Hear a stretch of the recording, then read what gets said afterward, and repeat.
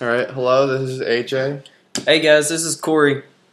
Today we're going to talk about a little bit of how to use MATLAB in order to create a histogram using Postgres.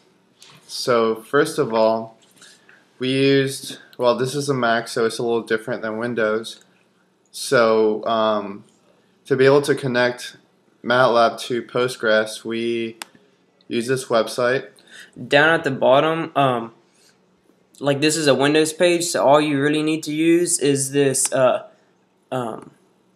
this connection script, and you can insert your own personal information on it. And when you run the script in MATLAB, it'll automatically pull from your database in PostgresSQL. All right. Now the file that we needed for the lottery, which are the different numbers that we use. It has all of the Virginia lottery numbers and all the options for the different permutations. Alright, so I moved all this information to this folder of MATLAB. It's right here. Okay, well, these were 3 files that we had to download, and the lottery information is right there. You have to convert your Excel file into a CSV file that only contains numbers in order to import the information into Postgres. Okay, so now once you have it in Postgres,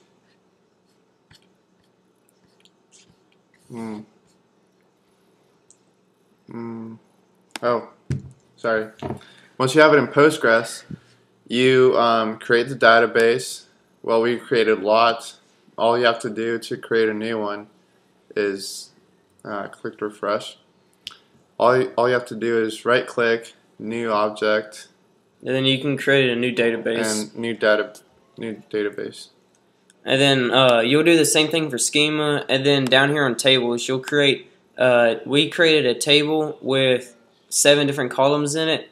One for like the ID, which is like row 1, row 2, row 3, and then like N1 through N6 is all the different options in the Virginia lottery, all the different column options. And so these are the numbers that it shows once you create the table. Every single possibility. Alright, and so now the next step is to create an SQL code. So you click on there and it opens this up. Now we already set up the code, so for the N1 you run a select statement choosing column 1, and then you want to count all the numbers in column 1, and from like your lottery 2 or your lottery table, and then you will want to group and order them too. And we did it in an ascending order. That way you could see that like for number 1 that it was used 40 times in. Here we go. For number 1 it was used 40 times, and then for number 2 is 55, and so forth. And you can kind of see the distribution already happening. The first 15 numbers are used way more than the rest. As you see, as it gets down into the 30s and 40s, they'll go down into single digits. The reason for this is because the Virginia lottery will choose the first 5 options, the first 5 numbers, and then they will order that in an ascending order. So your number 1 option will always be lower than your number 3, number 4, and number 5. And we ran codes for like the row or the column number 2. And as you scroll down, you can see that the distribution increases around 12 to 18 to 20. And then when you get into the 30s and 40s, it decreases back down. Yep, which makes it a normal curve distribution. And then the same thing happens for like column 3, except it's just farther back. Instead of the top of the bell curve happening around 15 to 20, it's going to come up around about 25, looks like 30 maybe. And then it goes on down into the 40s, into the single digits with 50 and 60. And as you look at rows, columns N4 and N5 and N6, you'll see this continuation of the numbers increasing, the probability, like how many times they're repeated, as you go towards column 5 and column 6. As I was saying before, like 1 through 5, they order them in lowest value to highest value, and then number 6 is your wild card. So as you look at it here, this doesn't have any sort of distribution.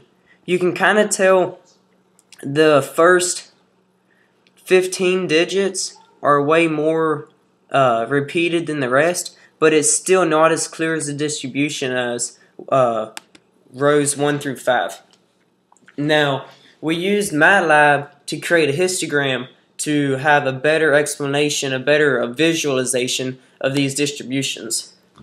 Okay, so we use this code to create a histogram, and so here we have different information about the Postgres, the local host number, the database, and what we did was create subplots for all the graphs to be able to be on one figure.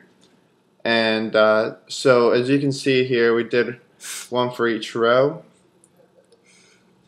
And okay, I'm gonna run it. And as you can see here, shows it here on MATLAB.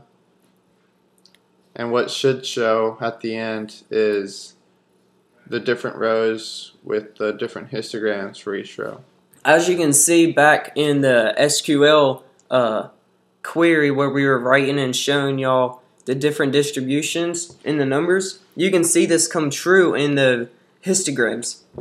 For row 1, 0 to about 5 is chosen way more than the 30s and 40s. And row 2, it looks like 10 to 25 is chosen more. And you can see this progression happening all the way through row 3, row 4, and row 5. And like I said again, that's because the Virginia Lottery will choose the first 5 numbers, and then they'll order them in a smallest value to highest value for those first 5. Then they'll choose the random number for row 6. And you can kind of tell how the distribution, you'll have a greater odd for 1 through 10 versus looks like 15 through 45, 50. But since it's still a random number and it's not ordered in a certain way, there isn't a clear distribution as to the rest of the rows. So that's about it. We just kind of wanted to show y'all how to use MATLAB to create some histograms of some data in a SQL. I hope this was interesting to y'all. Check out our next video that will be coming out later, going a little bit more into detail into next steps. Yeah, and thank you very much for watching.